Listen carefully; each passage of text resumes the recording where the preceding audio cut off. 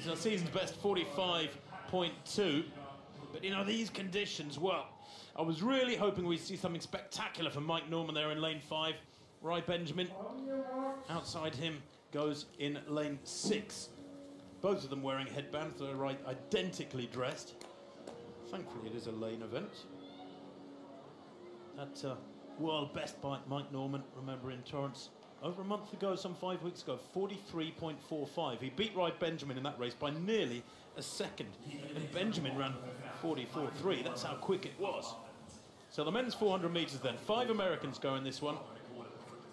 Norwood in 1, Taplin 2, Thaby 3, Cherry in 4, then Norman in 5, Benjamin in 6, what's then? Struther 7, Janazic 8.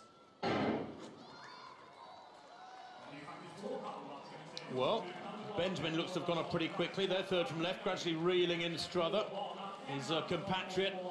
And Mike Norman, nice and steady down the back straight there. Fourth from left, 2 men in headbands leading at the moment. Nobody else really featuring. Quite aggressive running too from Braylon Taplin in lane 2, but at the moment, Rai Benjamin keeping his compatriot at bay.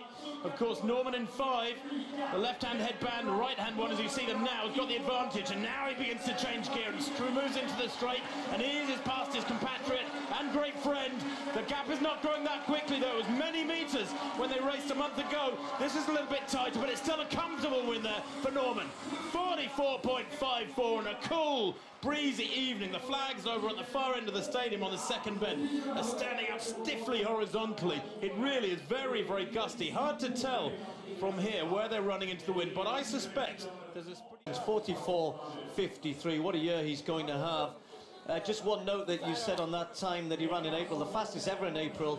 Previous best was by Michael Johnson, and he didn't run any quicker in 1997 for the whole rest of the season. I hope it's different.